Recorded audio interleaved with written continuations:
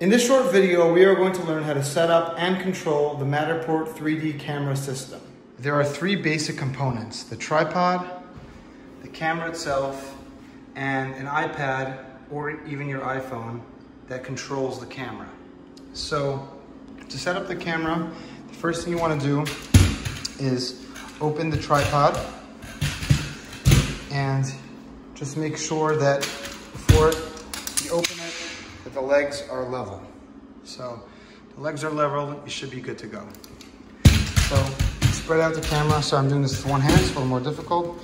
We spread out the tripod, just make sure that the legs are fully extended and stable, and that you go. Step one. Step two is you grab the camera from the little handle here and slide it, as you can see here, slide it onto this plate that's right here. Now, once it's slid onto the plate, you want to turn this little knob in the back right here and ensure that it is centered and totally tight. Now, it's very important, this knob can come loose sometimes during processing, so always make sure to keep checking it a couple times as you're using the camera to make sure that it's still nice and tight and snug. So right now, this should spin on its axis, and this should be nice and tight and snug over here. So once you have that set up, the next step would be to just turn on the camera. Now, the camera takes a minute or two to warm up, so just give it some time, be patient. And the height of the camera should be about, the top of the camera should be about chest level. So the top of the camera should be under your chest, like around, if you can see in this camera, around here. So chest level, you want to have it sort of like the middle of the room. So it doesn't get too much ceiling, too much floor, just right. It just gets right in the middle of everything. So basically chest level is where the top of the camera should be. So now it's warming up. Finished warming up, now it's saying connect via iPad. So that gets to the third step, which is the iPad. So the iPad, we just turned on Wi-Fi. So let me straighten this up. Turn the Wi-Fi on the iPad and go to settings, just connect it to the iPad, Wi-Fi. Now, the Matterport camera has its own Wi-Fi connection right here. So you just click that, click that P974, give it a second to connect. It shows a blue check here, and over here it does not show connect to iPad anymore. We are fully connected. So now the camera and the iPad are both synced up. The next thing you want to do, capture app, which is this black symbol with the red M in it, and that opens the Matterport capture app. So once that's open, you click this arrow plus button here, and that will give you, this will add a new model to the system. So we're going to put in the street address. This address is 1715 St. Paul, and then the unit number is 3. So that's it. So once you input the address and the unit number, you press save, and it pulls up a brand new model. So you click that. Now once you click that, you are able to control the camera. So before we get into more detail, let me just show quickly how it works. So you just press this button here, and the camera will start scanning. So this camera basically works different than a regular camera. It's not a point and shoot camera. What it does is you press the button and it scans the room and creates a scan. So just gonna show you what happens once it completes a rotation. So that's one rotation that's completed. Here it says, okay to move camera, which is now it's okay to move the camera. In the meantime, it's processing the images that it just scanned. So you can see here, it's saying it's aligning. It's aligning the images it just took on that first rotation. And here you can see that it completed the rotation and completed the image. So if you see here, these are the windows that are pictured over here. Okay, and then that is the scan, that's me. So we're gonna delete the scan because you cannot be in the scan when it's being done. So you just click on the scan, press delete, and it's gone. All right, so now we're gonna leave the room and we're going to make sure we're not in view of the camera so that does not happen again. So we're gonna get out of here and we're gonna click it again. So it is scanning now in the kitchen. As you can see, it's scanning, and we're gonna wait until it completes scanning, and then it should populate the same image as we saw before. Okay, this is K to move camera. And it should say, sometimes it's a little slower because we're farther from the camera, so the closer you are, the quicker it goes. So it's, if you're hiding from the camera, you should try to get as close as possible. All right, so now it's finished. You hear that sound, it's aligning, and there you go. There's the same scan without myself in it. So, important, when it comes to scanning, you have to mark the mirrors and the windows of the apartment. So the way to do that is you click this little logo here and this little logo here, and this pulls up the option to mark the windows. So you just slide your finger across, line it up, and then swap the label. Because the arrow is facing out, we want to face inside to the property. So we did one window here, we grab another window, again, line it up, and then swap that. So now we have to mark the 3 windows that we see here. We've marked them on the iPad, showing the insides. This one's a little off, but again, doesn't really make a huge difference, but then you have that marked. So that is for the first scan. All right, so we completed the first scan, as we see here. Now the goal of scanning an apartment is to capture the entire space by scanning it. So as you can see, the area which is really nice and clear is the part which the camera already captured, and the part that's here, it's a little more blurry and black, that's where the camera has not captured yet. So the goal is to sort of build the apartment through scanning. So what we're gonna do here now is we're gonna have to sort of complete more of the scan. In order to do that, we're gonna move the camera. I'm just gonna try to do this gently.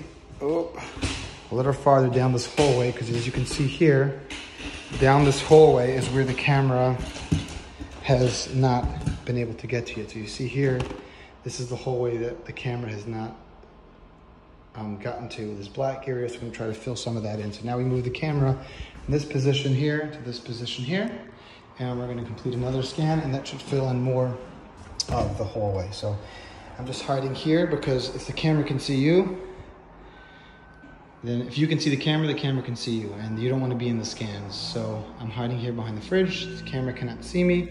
You do hear it going, and you see over here, it does say scanning. So we're gonna give that a minute to complete scanning. And as soon as it's done scanning, you can come a little closer to the camera, and you'll see here in a minute, it says okay to move camera, and you can make a ding.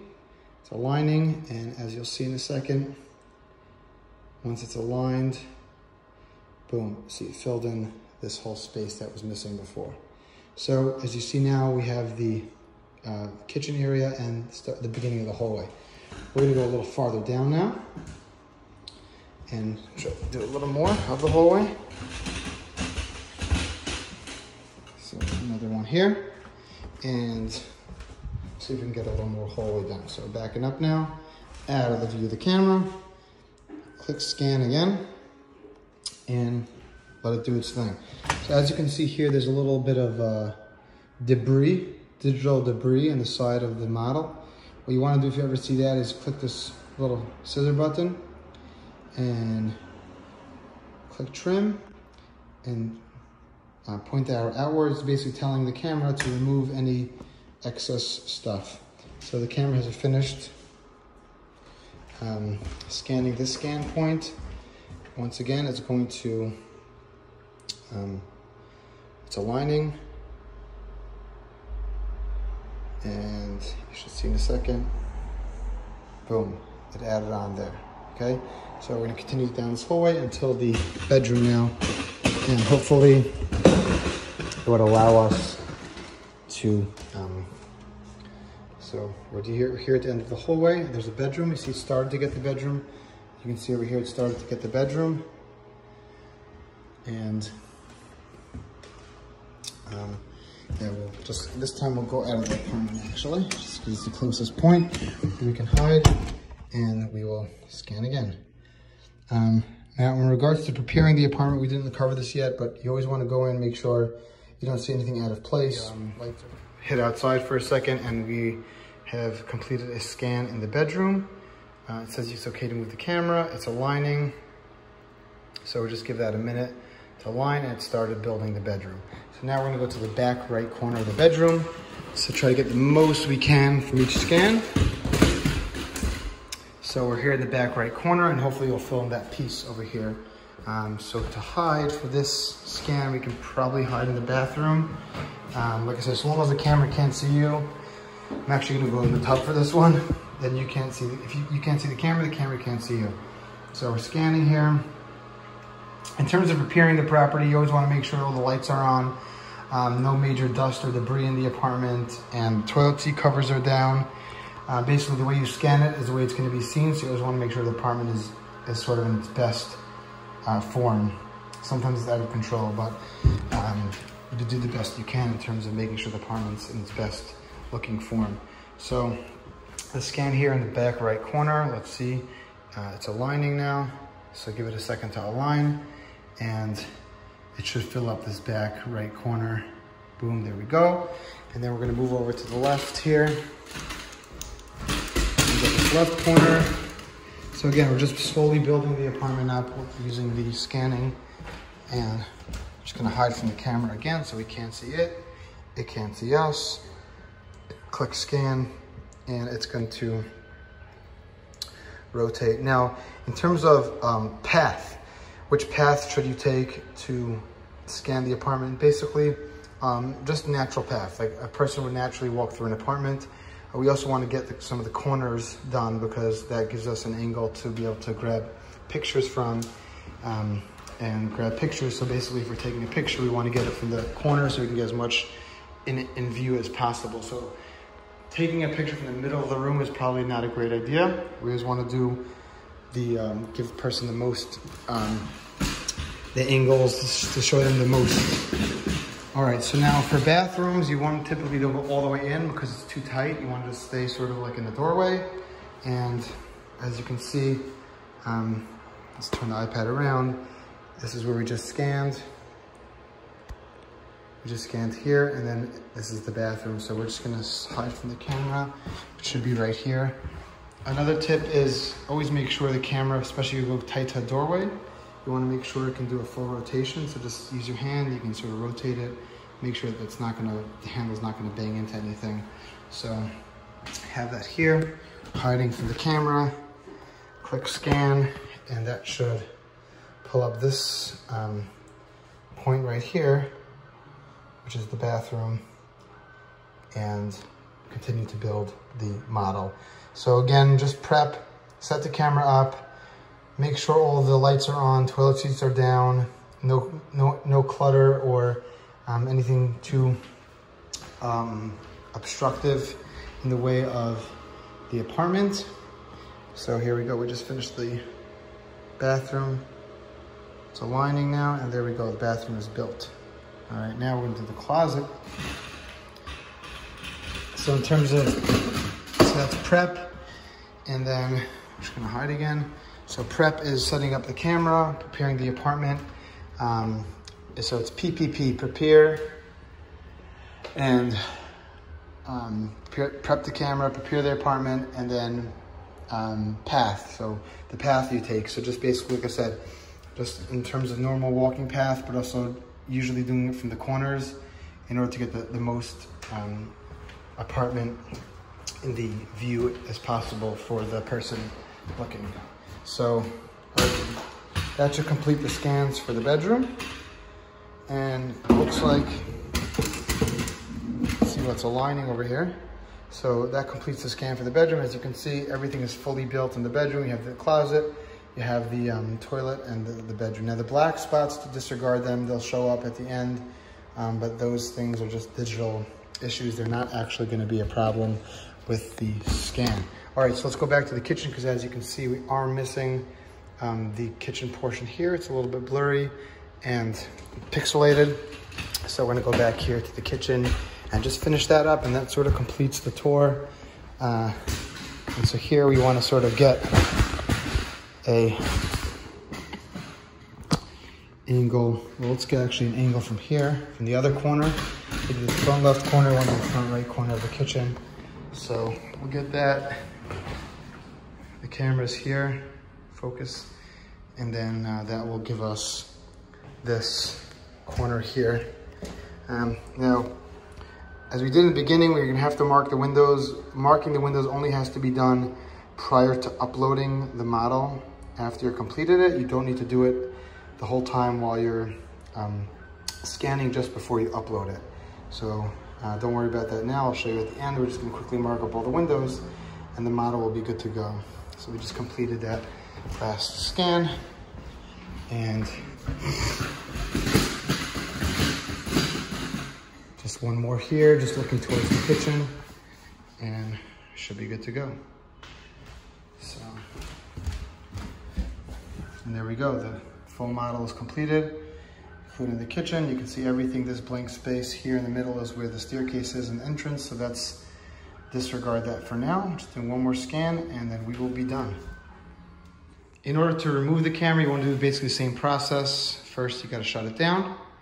You don't need to wait till it shuts down to take it off, and then you just loosen this screw. Now, when you're loosening this, make sure you're also holding the handle at the same time, which I'm not doing because I'm trying to do both, because this gets shaky and can fall out and be problematic. So just make sure you're holding it, put it back in the knapsack, and that's it, you're done.